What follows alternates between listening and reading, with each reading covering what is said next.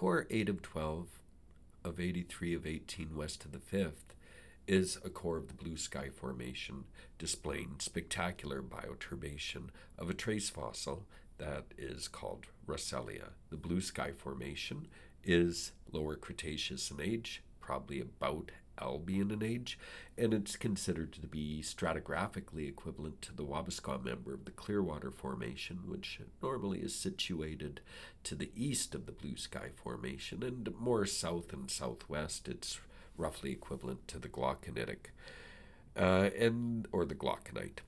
And the Blue Sky Formation itself is largely marginal marine.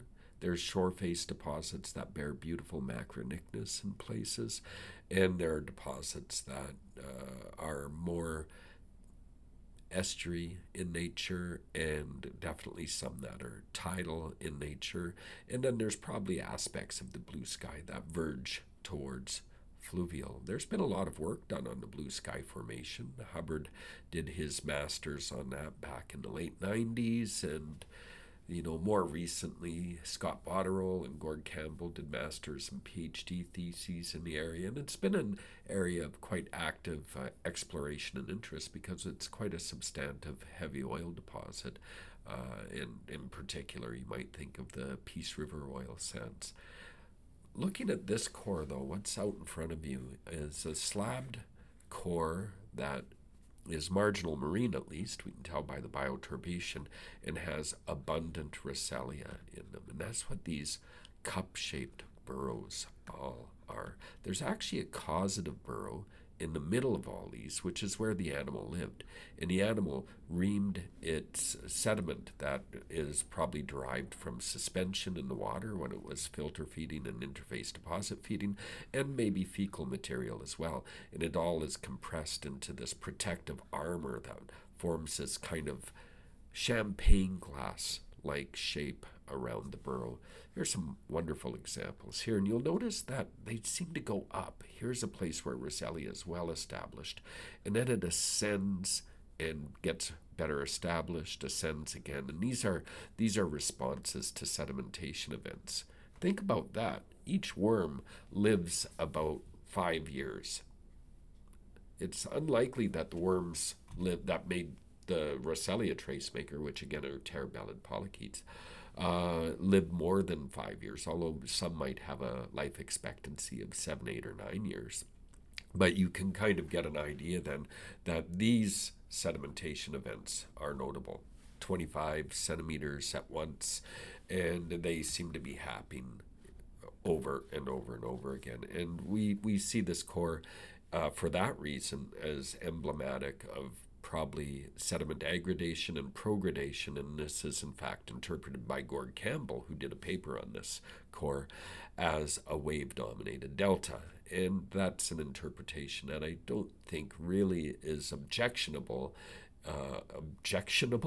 Yeah, that's right, in the context of what we're looking at sedimentologically. Let's have a closer look at the core, and you'll see at the base is a calcite cemented nodule, and in the bioturbation and shell hashes, we're kind of probably coming up through the gethine, which underlies the Blue Sky, into the Blue Sky Formation. Up here there's probably a ravinement surface right here, so let's call this basal Blue Sky, and you can actually see there's some neat trace fossils in there, and those trace fossils are in fact very much like the trace fossil macronychnus, which you can see another version of macronychnus in one of the other core here.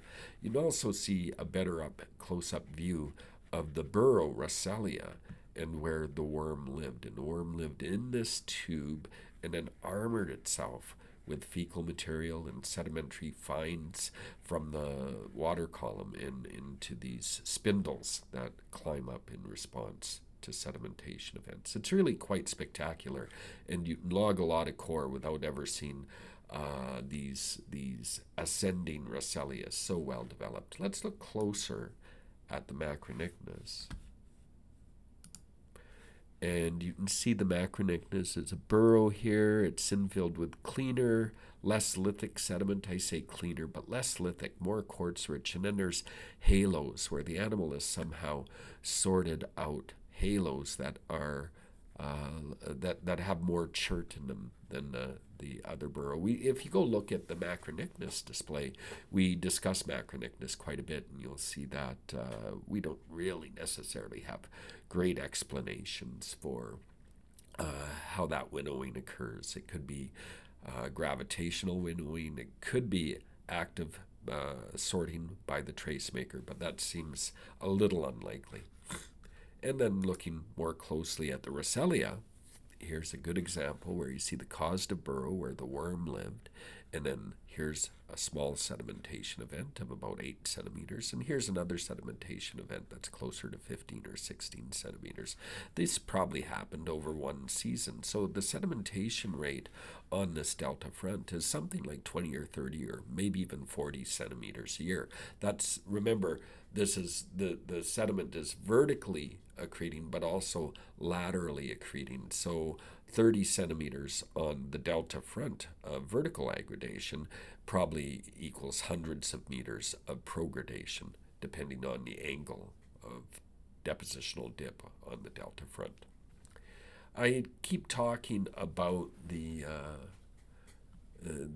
trace maker and the trace itself, and here's a painting that was done by Tom Saunders back in the 90s, where he actually shows Rosselia as a mud-lined spindle around the living chamber of a terebellid polychaete.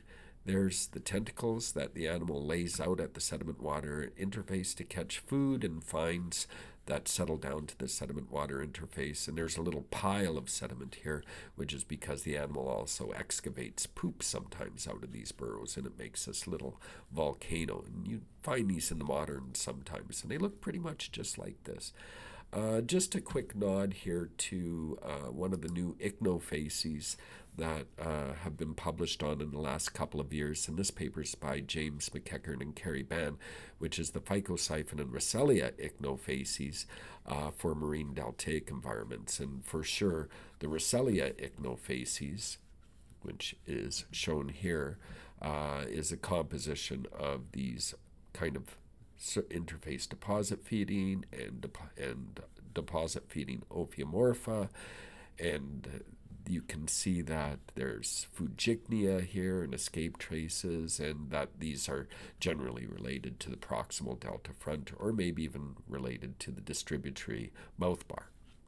And I would say that in the context of our core, we're looking at a part of the Rosselia ichnofacies that is more Rosselia dominated and probably related to a wave-dominated delta front.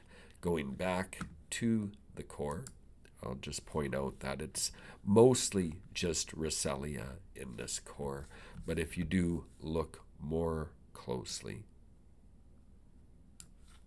you'll see some hints of other ichnogenera here and there, like potentially a little thalassinoides, potentially for some planolydes, but not as diverse as the real Rosselia ichnofacies as outlined or imagined by McEachern and Ban in their Rosselia ichnofacies paper.